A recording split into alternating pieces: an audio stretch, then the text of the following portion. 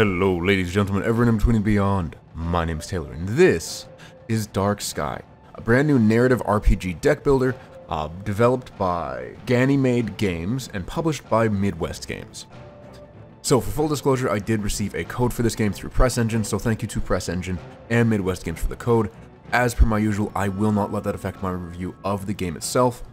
So let's get into it. I played about, say, an hour of this game because I thought it was interesting. Before I was, I kind of felt like I had it comfortably down, and I realized it's just not for me. Now, I realize it's been kind of a common thread these days with a lot of my, hey, first impressions videos, or check out this indie game. Part of the reason for that is I want to check out games that I don't play a whole lot or I don't have a lot of experience with in terms of, the game type, because I want to kind of broaden my horizons, and it's helped me quickly realize what I like and what I don't like. The other thing, though, is I don't think I, dislike this game because of its quality. I think I dislike it because it's just not my kind of game, and that's perfectly fine for me.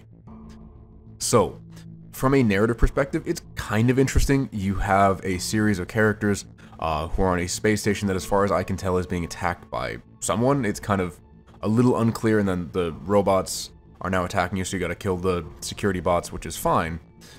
You're then tasked with finding a ship that went down somewhere in a desert, which, again, I was just a little confused by. Basically, the whole city council is dead, so someone had to take over, and then this lieutenant comes in. It just gets kind of messy, and I really was not interested. I'm not a big fan of sci-fi to begin with, so you give me alien races, I'm just like, okay, that's cool. I don't connect with it as much as I might say a fantasy race. I get they're basically the same thing, but it just didn't grip me the way I was hoping it would. I got as far as finding an escape pod, fighting some marauders, and then realizing, okay, I could invest some time in this game and kind of, get to know it better, understand the mechanics, and probably get pretty far, or I could just say, you know what, I'm good, let's make the video, let's move on. And I hate to say, it didn't, really grab me to make me want to engage further with it. Now, I'm not one who plays a lot of deck builders. I do play a few narrative RPGs. You can see some of the videos on my channel. So I was more in it for the RPG aspect than the deck builder aspect, and again, the story just wasn't grabbing me as much as I would have liked it to. It did focus more on the deck building, which is fine, that is fair. I've, said it before, a game should focus on doing one thing really, really well, and I do think it does the card/deck building well from an outside perspective. I don't know if, and I'm sure there are more mechanical and complex deck builders that maybe have better mechanics, I'm not sure, but from my perspective, I think it did pretty well. That did leave the story feeling kind of lacking, though, and the characters themselves felt kind of hollow. Like, one guy is worried that his sister is coming down, who was coming down to the station, might be in danger. Fair enough, that's a reasonable motivation. His friend is just very much says, oh, let's not do that, and then he's like, no, you say, okay, let's go, and then he's like, okay, yeah, let's go. He's very flip-floppy. He has no real sense of personality. And then the third character that I've met is just, oh, I hate these particular marauders or groups of people, so I'll fight them, I'll do whatever. And I don't mean groups of people as in, sketchy, not YouTube appropriate stuff. It's more, I don't like the raiders, I don't like the marauders, I'll go take care of them. There's very shallow character motivations, and there's not a lot of plot/stakes that I can really understand at this current moment in time.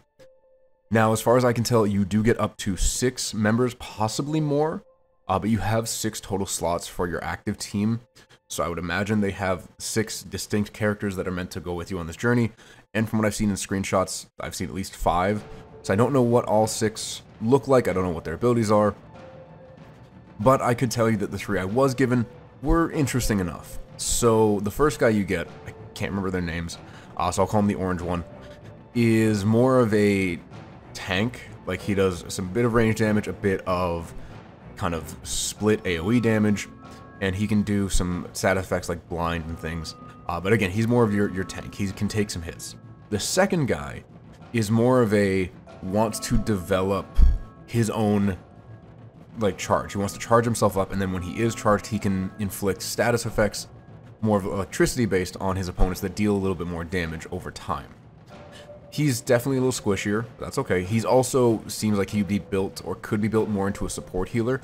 I'll get into more complex mechanics in just a minute here. And then the red one, who I believe was female just based on physical appearances, had to do more with the idea of movement in terms of getting evasion, moving around the map itself, as well as moving the enemy positions through push, pull, and other things. Additionally, had a card burn mechanic where, she activated something and then it would sacrifice another card at random, which could then trigger an effect from the card that was sacrificed. So you get the idea here, right? Is these cards are meant to be synergistic and complex in the ways that they play. So let's get into kind of the meat and potatoes, that being the card system. Each character has their own set of cards with their own unique abilities that only they can use, meaning if that character is knocked out during combat, you don't have access to those same cards that are only applicable to them, and other characters cannot use each other's cards. So if I have, say, red, blue, and orange on the field and red gets knocked out, I can't use red's cards anymore. I only have access to draw from blue and orange's cards until red is revived.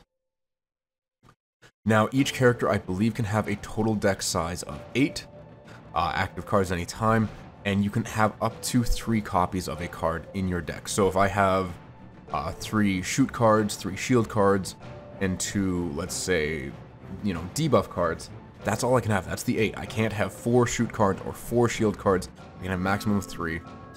And then what's interesting is, as the characters level up, you are able to upgrade the cards to 2 tiers, tier 1 and tier 2.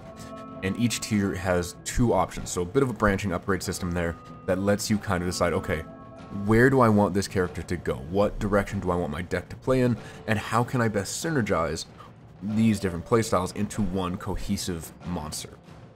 Now, I didn't get too far into it, because, again, it just didn't really grab me, and I felt the fights were ramping up in difficulty pretty quickly, a little too quickly to justify kind of where you were at progression-wise. You're also able to craft more cards with random resources you find in the overworld or buy them from a shop.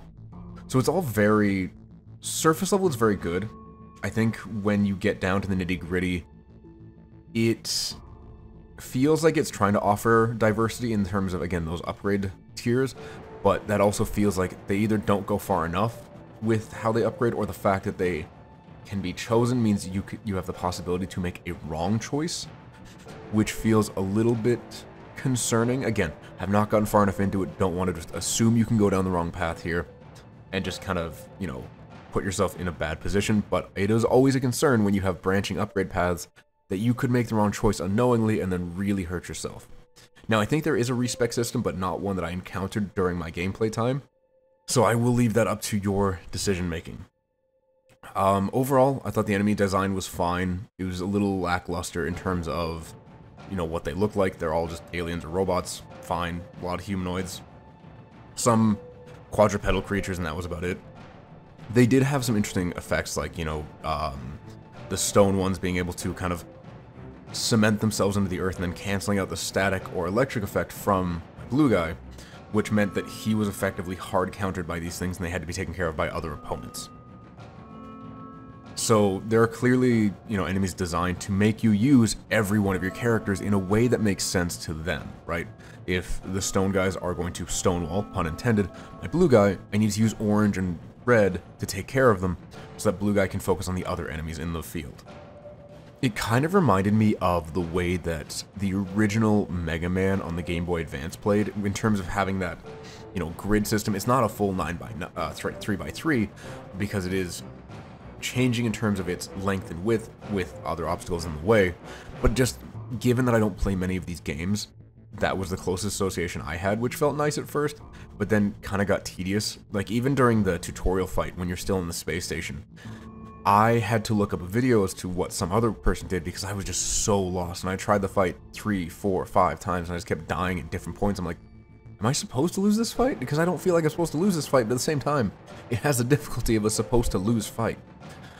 So again, maybe that's just me and my lack of kind of deck builder or card mechanics, because I couldn't just, immediately picture the synergies and understand, okay, where should I go? How should I position?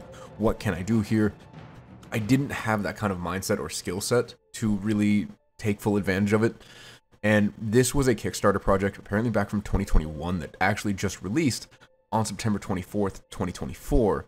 So it was definitely, I think, something backed with the intention of This is for people who play deck builders. This is for people who are well immersed and well versed in that community, in that gameplay style. Not necessarily for someone like me who has very little experience with it to kind of come in. I didn't find it the most welcoming, but it might be something that you're able to really embrace, because you might look at this and say, deck builders are absolutely my thing. I love where this is going. Let's do it. With that in mind, the game does cost about $25.99 Canadian, or your original equivalent, so I think that's like $24 US, something like that. I again played about an hour. I barely got out of the tutorial and like into that first little area. Did not experience every crew member, so you're likely gonna get, I would guess, at least 15, maybe 20 hours, especially if it's a narrative RPG that is meant to go down a long thread. I don't know. I tried to do a little bit of research, but could not find a definitive answer. I'm like, hey, it took me this long versus someone else who it took this long. I do think it's a worthwhile package in terms of the visuals, in terms of the, mechanical complexity, if you like deck builders. I don't know if you don't like deck builders, if you're going to enjoy this. I personally didn't. But I could understand where they were going with it, and I do think it is a well put together game for the most part. No bugs or glitches that I found. There was one kind of off-putting thing about it, and I don't know why they made this decision. There was no music that I could hear in the game, or if it was music, maybe I turned out an audio option that I didn't realize. But it's just, it felt so weird, because the game has sound effects. The game has sound, and I could hear those things. And I booted up the game on numerous occasions to make sure that I wasn't just missing something. I did not hear music, and to me, music in a game where I'm actually needing to focus, or a game where I want to pay attention to something, is super important, because it helps kind of fill that silence, fill that void, and help immerse me in the game. When I don't have that, and I'm hearing the sounds of my, living room, I'm just like, why was this decision made? It doesn't make any sense to me, because I'm not focused on the game anymore. I also kind of wish there was voice acting. All of the lines of dialogue are just purely text-based, which is fine. But I do like, especially in narrative RPGs, when creatures have a voice, when humanoid or speaking entities have a voice of some kind. Now, I do understand that you're probably going to have some robots on the team. You're going to have, we already have multiple different aliens, so you may have a different view as to how they sound, compared to me, and the developer might not have wanted to try to figure out, okay, what could please the majority of people without causing a ruckus with the ones who aren't pleased.